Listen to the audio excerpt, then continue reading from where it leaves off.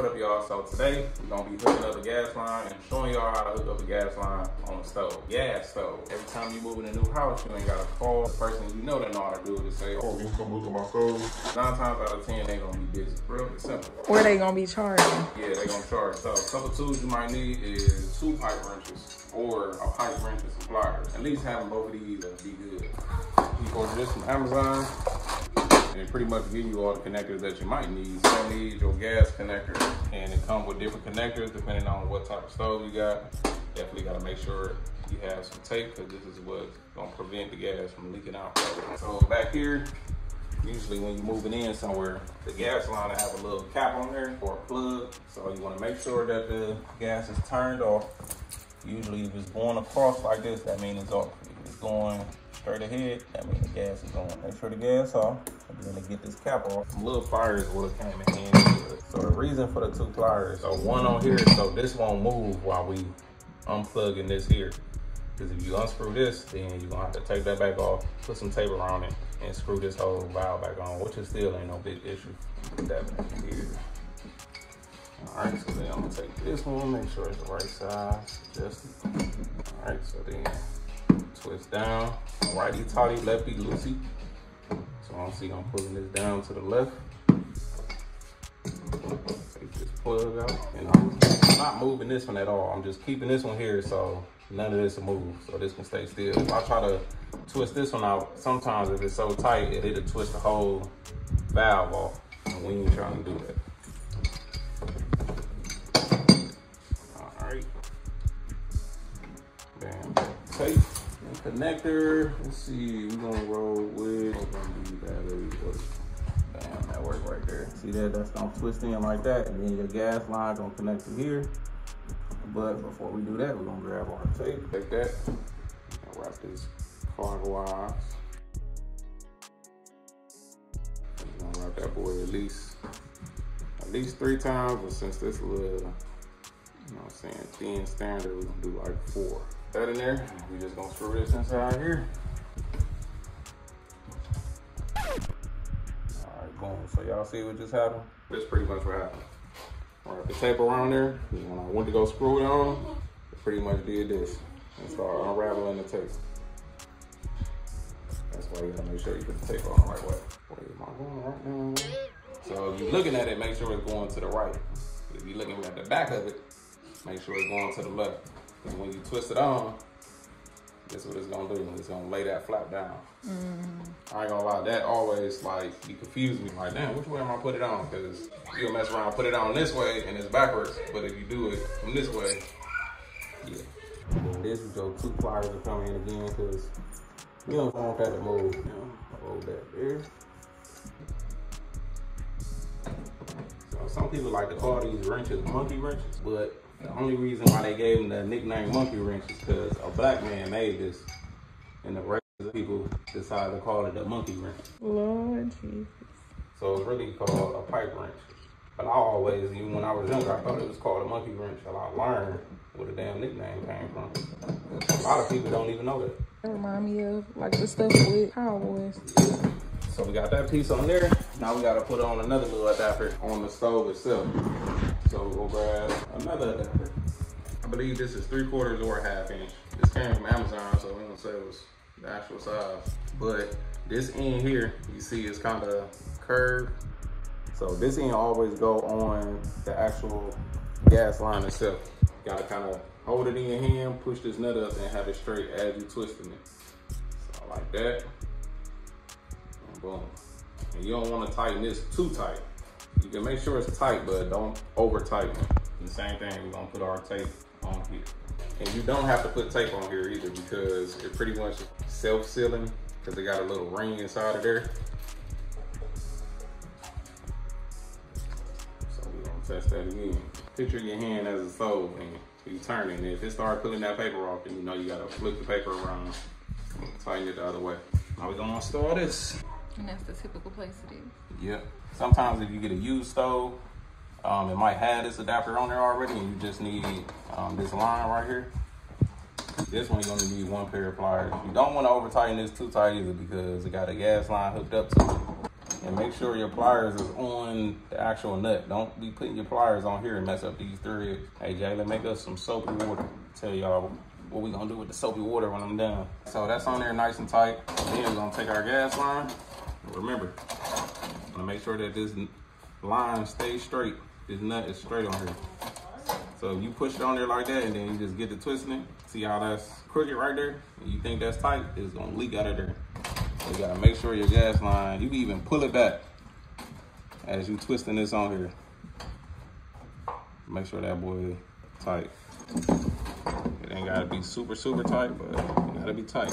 Man, that's nice and tight. Gonna do this other end. And remember, you don't need tape on it. You can put tape on there just for, you know what I'm saying, just for extra safety, security. I know some people get scared when they think about gas lines and stuff. Sometimes if your gas not on, the gas company will actually hook it up for you if you got everything. This is a little closer. And then make sure your line not gonna be kinky. So same way I did that, I'm gonna twist it on here. So you can twist it on there a couple threads, pull your gas line back, make sure that boy is straight as you tighten it. Take your wrench, tighten the boy down. All right, everything nice and tight. Now you can turn your gas on. Get some soap and some water. So that's how we're gonna actually check to see if the gas is leaking. So we're gonna go ahead, turn on our gas valve here. Another way to check to see if it's leaking too is if you smell gas. You might smell a little gas when you first turn it on, but it's the gas that's coming from the actual stove itself. So we're gonna make sure we put the eyes on and stuff like that before you check it.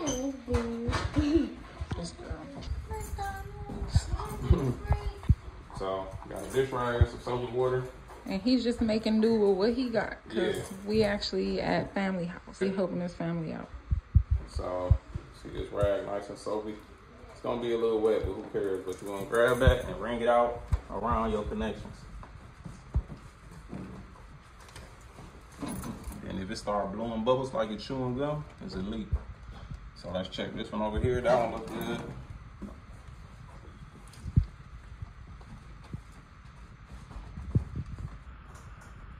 Do the whole line, sure.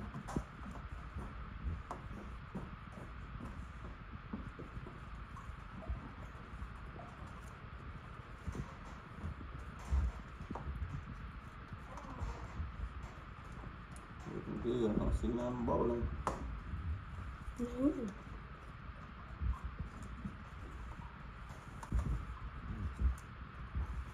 And if you want to, just for extra measure,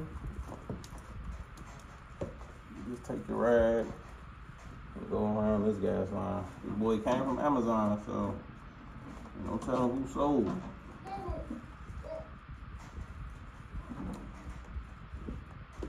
Safety scissors. Let's put a little extra. I don't see no bubbles. Let me know if y'all see one. By the time you see one, the house would have been blew up because you know, telling how long y'all gonna see this video. So I'm gonna plug the stove. Homeboy, I'm gonna let him off. Now you wanna do something. Easy for us. Now we just gonna throw these on top. Make sure you put these on right. This little slot right here.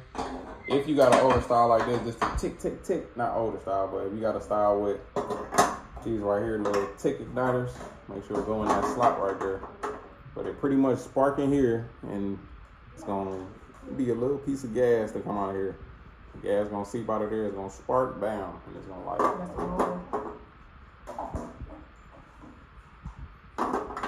And before you do that, you gotta have the caps on top of it too. Because if not, then the gas just gonna shoot up and go to the sky. With these plates right here, the gas shoot up, hit this, and then it spread out. And then that tick, light it, and then that's when all the eyes be lit around here. Good to have algae. Now, we're gonna put it on light. It's probably gonna take a minute though, because the gas gotta come through the line, the air gotta get out. Bam, there we go. How do it? Bam. I want to do this one. Push. Twist. Oh, dang, see that? I don't know how to make grilled cheese. How to make grilled cheese. Now you ain't gotta make noodles in the microwave and get the radiation. All right, we're gonna make sure the oven works too. But throw these on. Now we're gonna turn on the oven, put that boy on bake. Take this off. Oh look, push start. We're gonna see if we get the glowing underneath here. It's glowing, so it glow like that, and then the gas come through. Let's see if we can hear it. Gotta let out that air. It's probably like, close the door. No. So y'all see right there, that's the igniter. It's a glow plug. So it glow up like that, and then the gas supposed to come out, and then it'll light the gas, and it spread that way. I wonder if it's me missing a shield. Oh no, never mind, the shield here. I'm gonna put this back on there. It might be an air still in the line. But this shield right here do the same thing as these caps. So the gas do the same thing with this shield. The gas come out, hit the shield, and the little glow rod, it'll light it, and then that's pretty much how your oven heat up. The fire will be sitting right here, and then the heat just go through here, whoop, whoop, heat up the whole oven. Be careful. Do it feel hot at all? The gas ain't on. If there's any heat in there, it just comes from that glow plug. But it is air in the line, so but goddamn, it should have been came up. And it would suck if there was something wrong with this stove, because he bought it in March, and they don't tell him how long that warranty is. But hey, we got video to show that first time we getting hooked up. I'm gonna put him on front real quick, y'all. See this? 321. 321. He had this joint since March. He been waiting on me this whole time. So this is why we make videos like this. When we can't get there right away, we can just send him the video. Bam, look at the video. You can do it yourself.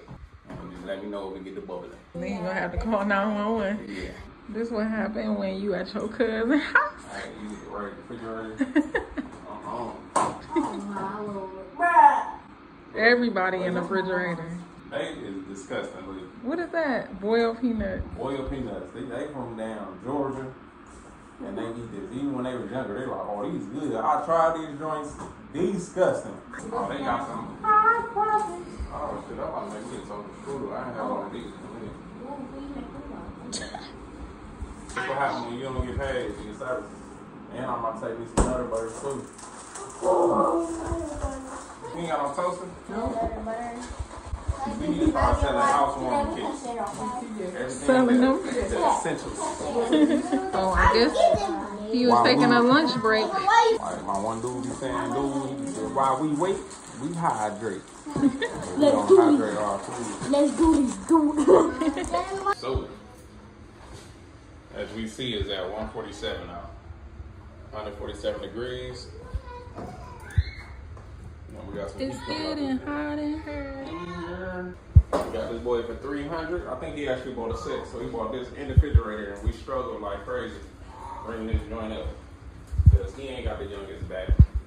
I ain't got the youngest back, and the way them stairs was and how heavy this was, it wasn't no joke. But if y'all found this video helpful, make sure y'all give it a thumbs up. Everything that we use in here is gonna be in the description below, from pipe wrenches to the gas line, shit, maybe even the stove. But that's about it. Signing out. Rand's Hot, ARTT.com. And don't forget, I ain't even got no shirt on. But if you about your family and business, don't forget to hit up ARTT.com, ARTT life.com. Copy some shirts, copy some merch, you feel.